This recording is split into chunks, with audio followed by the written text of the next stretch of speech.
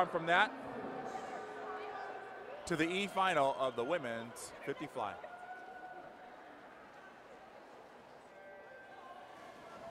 In lane one in this E final is George Wozencraft from Dad's Swim Club.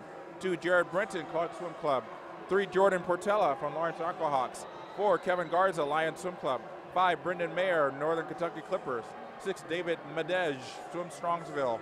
7, Eben Schumann, unattached. And 8, Cody Bybee, Dayton Raiders.